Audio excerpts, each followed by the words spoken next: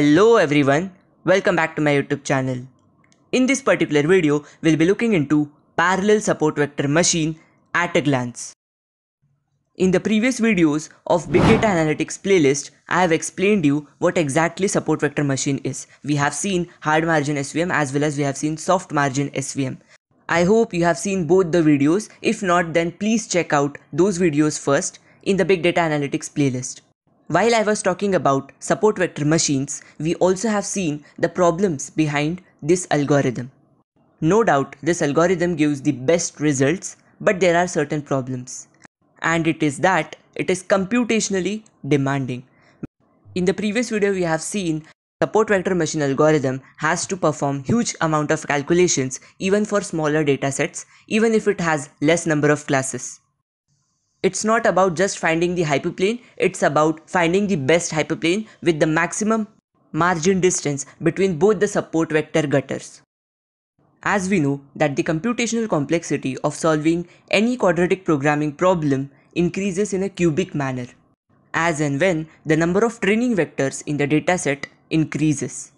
Which means with the increase in the dataset, the complexity of calculations increases in a cubic manner. You can just imagine how complex it would be if it has increased with the power of 3. When it comes to larger datasets, for performing multiple complex calculations, we require huge amount of computational resources, and those computational resources are very much expensive. It is not at all an optimal way of using such ideology for larger amount of data. Which is why there was a need to find out such methodology which will not take huge amount of computational resources to calculate the complex calculations. At the same time, it will be applicable for huge amount of data. And that is why this parallel support vector machine was introduced. Now it uses sequential minimal optimization technique which reduces the chunk size to enhance the efficiency. Which means instead of applying support vector machine algorithm directly on the entire big data, we can use this sequential minimal optimization method with which the entire big data will be divided into small chunks. Now obviously the data in each and every chunk will have similar distribution as of the original dataset. Now what exactly happens when we reduce the entire big data size into small chunks? If you remember, in support vector machines, I have explained you what exactly support vectors are, and the points which are not support vectors, that means those points which are not accounting for calculation of finding the optimal hyperplane, are called as non-support vectors. Now there is no need of huge amount of non-support vectors in the entire data. These non-support vectors not only increases the data size, it also increases the calculation part, which slows down the process of getting the optimal hyperplane. But somehow if they are eliminated, then the efficiency will increase, and because of this method of dividing the entire big data into chunks, non-support vectors are eliminated, which increases the efficiency. For each and every chunk, the support vector machine algorithm will be applied. So I hope now it is clear that how this ideology of dividing the entire big data into chunks is helpful. Now this particular thing is achieved with the help of these two methods, that is shrinking and caching. So what exactly shrinking means? Shrinking involves excluding non-bound vectors, which means non-support vectors, from the optimization process, as I have already told you that they do not contribute to the changes in the hyperplane. Now if these non-bound vectors are eliminated, the optimization process becomes more efficient. Now, as we know, the kernel function is a key component in SVM training, as it computes the similarity between the data points in a higher dimensional feature space. But for larger datasets, the kernel function evaluation can be computationally expensive. And because of this, caching method is used. So basically caching involves storing the kernel function evaluation for previously processed data points, such that they can be reused again instead of recomputing it from scratch. This will avoid redundant computations, and it will reduce the overall computation time which is required during SVM training. And therefore, by implementing shrinking and caching techniques, the computation requirements for SVM training are significantly reduced, making it more efficient. Now when these divided chunks are combined again, it involves the usage of the method digesting. Now digesting in SVM optimization involves prioritizing the optimization of subsets. Basically the subsets will be optimized first before adding the new data to it. That means while combining two SVM chunks, this digesting optimization will be applied, which will improve the convergence as well as it will increase the training efficiency. Through all this method, it guarantees the convergence of the model to a globally optimal solution. It will give the most optimal, accurate results, and that too using very less computational resources. So I hope you guys have now understood what exactly parallel support vector machine is, as well as all these methods such as shrinking, caching and digesting are clear to you all. Now we will see diagrammatically how parallel support vector machine computes the most optimal result, even for big data. So let's say we have a big data here. This data is not only huge, but it is very much complex and enormous. Now, if we directly apply support vector machine to this particular data, you cannot imagine how large amount of computational resources this particular data will require for calculating the optimal results. So that is not the best thing which can be done with this particular data.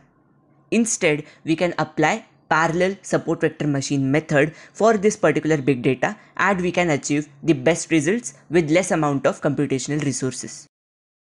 So first thing that can be done is to divide this entire data into chunks. Now the division of the data cannot be done randomly. We have to follow a particular distribution that the original dataset follows. Once the chunks are ready, to each and every chunk, support vector machine will be applied. The algorithm is going to be applied to every single chunk. In every chunk, the same process will be followed as we do normally on a dataset. For each chunk, it will try to find out the support vectors, and then with the help of that support vector gutters, it will find out the most optimal hyperplane. Now, the data in every chunk is different from every other chunk, and that is why the results will be different. In each chunk, the shrinking technique will be applied, which will exclude the non-bound vectors, that means the non-support vectors, and it will increase the efficiency of the optimization process. This will be done for every single chunk. Now once everything is done properly, the merging process will take place. Now here, chunk 1 classifier and chunk 2 SVM classifier are merged to a single classifier. While this merging takes place, again all the process will be repeated. It will try to find out the best optimal hyperplane, but now here we will be using the caching method, which, as you know, it stores the kernel functions.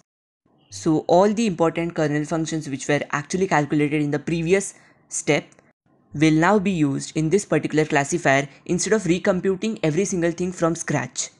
So therefore, even if it is again trying to find out the hyperplane, it won't have to repeat all these steps. Hence, the redundant computations are avoided, and it also reduces the overall computation. Now similarly, you can see in the next step, the SVM5 classifier and SVM6 classifier are now merged to a final classifier, which is SVM7. This particular classifier SVM7 will be acting as a classifier for the original data. That means our model is now ready. You can see the first layer involved all the chunks of the original data. The second layer involves the classifier for that particular chunks. The third layer and the fourth layer involves the merging of these classifiers. So this is how the layers are framed. And now you can see, since our final model is ready, we can use this final model classifier for testing purpose. Now we can use it directly to all the chunks which we have got in the first layer itself. For each and every chunk, this particular SVM7 classifier can be used to test whether it is acting correctly or not, or it can directly be used to the original big data.